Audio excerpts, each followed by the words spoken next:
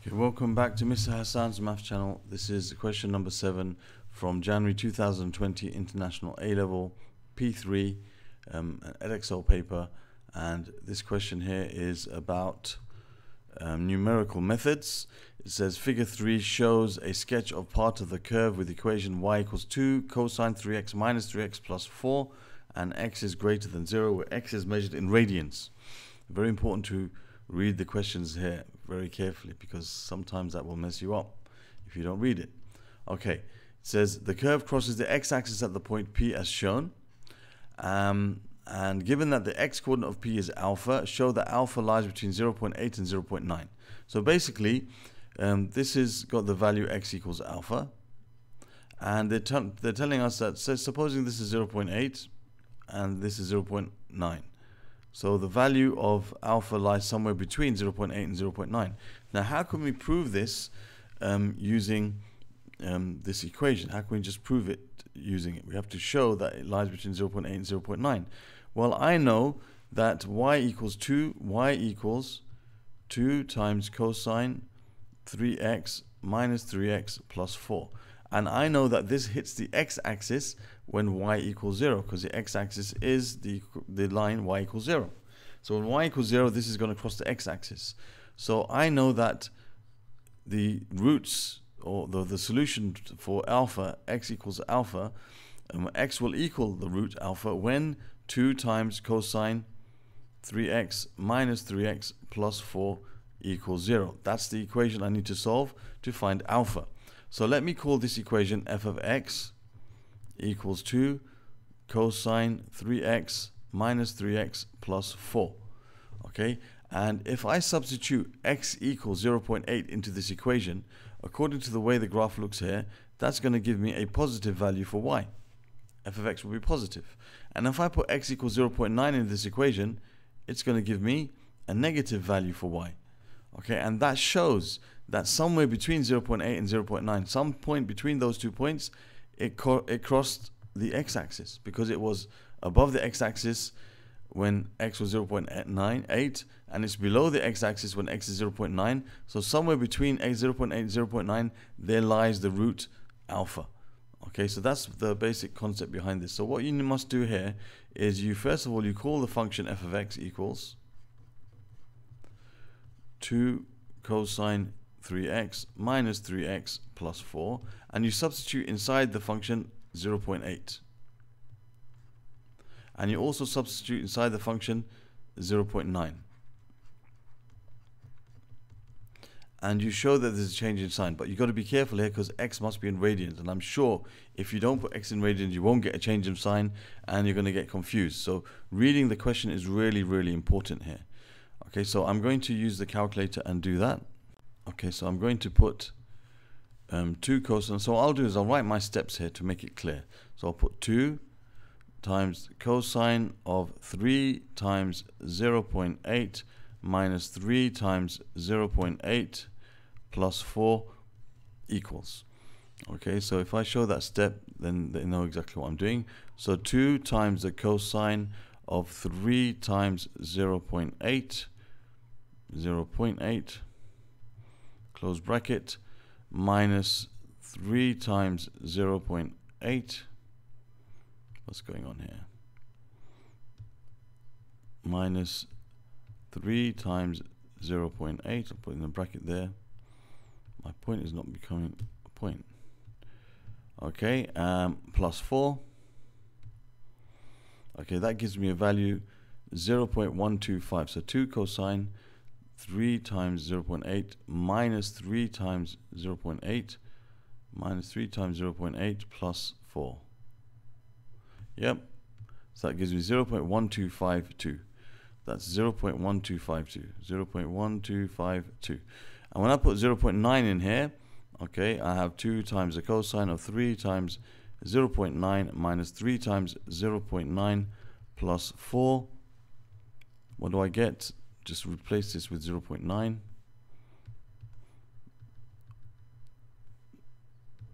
and I get negative 0.5081, negative 0.5081, negative 0.5081. So I see I have a change in sign, as we deduced from the diagram, 0.8 will give us a positive value of y, and 0.9 will give a negative value of y. So we can say, therefore, as f of x is a continuous function, this is a complete answer here. Continuous, I mean it doesn't have any breaks in it, it's not got an asymptotes. As is a continuous function, and there is a change of sign. They're looking for this statement, change of sign, okay, between f 0.8 and f 0.9. there must lie a root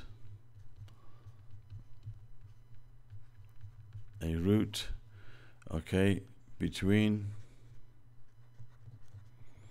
x equals 0.8 and x equals 0.9.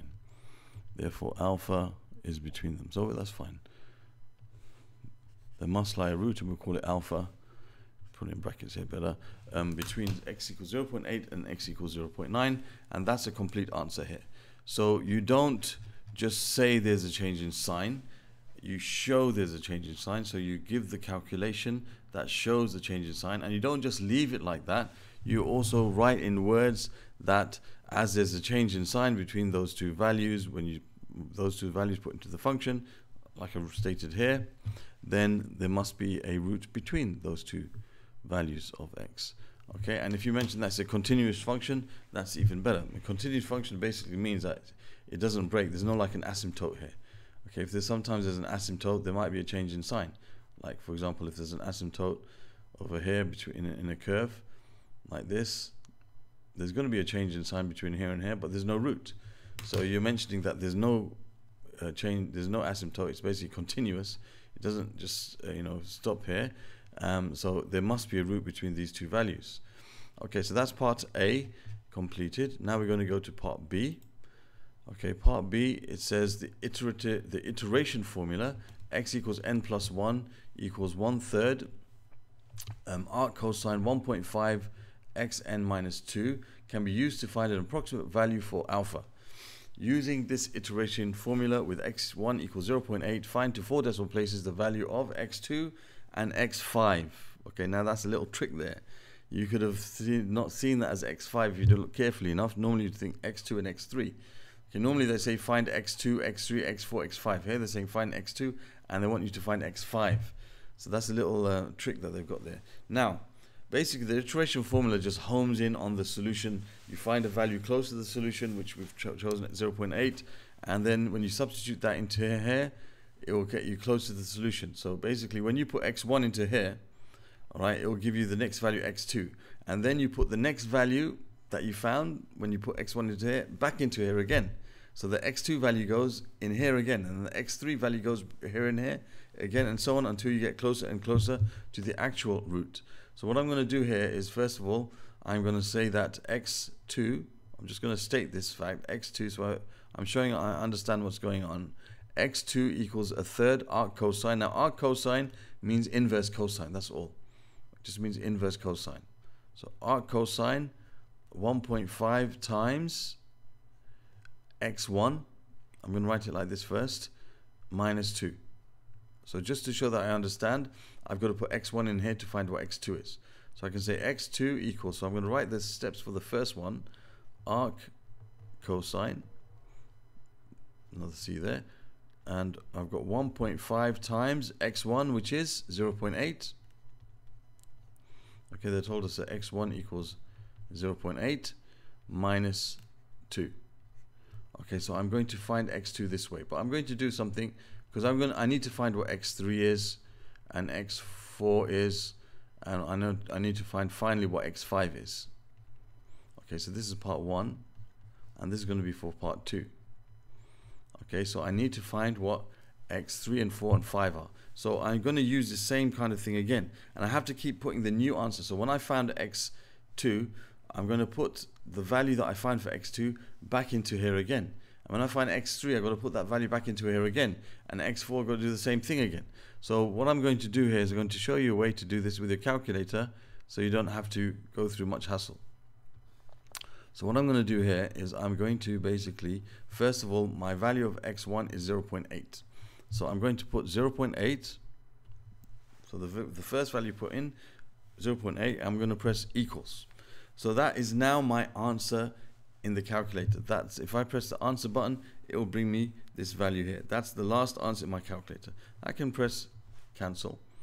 Okay, and just to make sure, if you press answer, it gives you that, right? So that's our answer inside the calculator. Now I'm going to set up this in my calculator. So I'll have 1 over 3. So I'll have my fraction 1 over 3. I'm going to have arc cosine, which means inverse cosine of, and I have 1.5, and I'm going to not put 0.8, I'm going to put answer. So it's 1.5 times my answer. Okay, and minus 2. Close the bracket, and that should give me x2. Okay, so that's x2.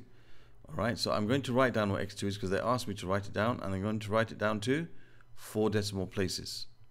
So this is going to be 0.8368327, 0.8327 to 4 decimal places, 0.8327, 0.8327.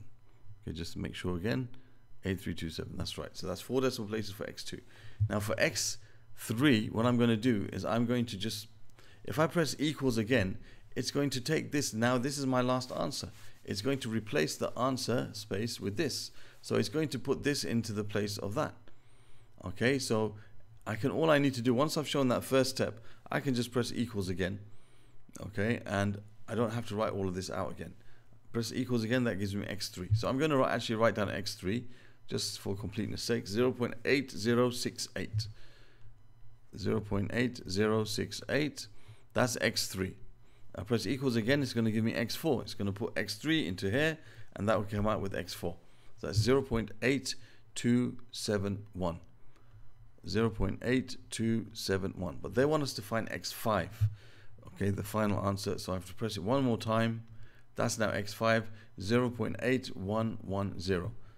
0.8110. So I've put it in once. That's x2. So that's the answer for part 1. x2 equals 0.8327. That's the answer for part A part, or B part 1. Part 2, I've put it in one more time. That's x3. Put it one more time. That's x4. I put it in another time. That's x5. So this is my x5, and I've got my answer here complete. Okay, that's the answer for part B, and now we're going to move on to part